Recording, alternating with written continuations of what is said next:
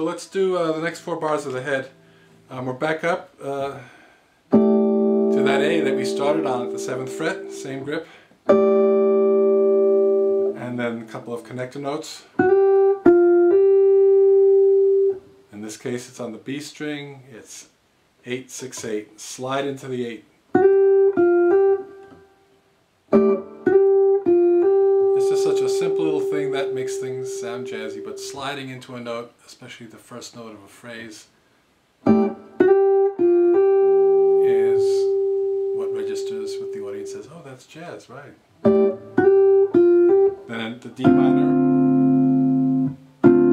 same as before, just the interior strings. This time I will pluck the chord and then I'll come back with my ring finger and grab the high E under the 5th fret there, under the bar.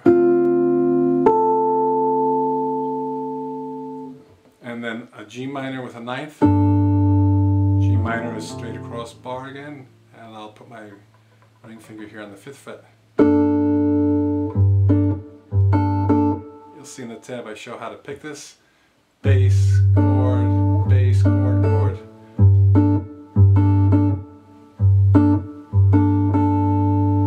And then the C. And again, a lot of these little embellishments, these on-off things, it's to your ear. That's how I like to do it.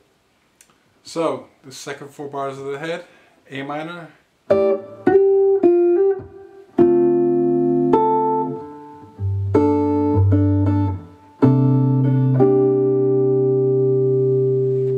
One more time.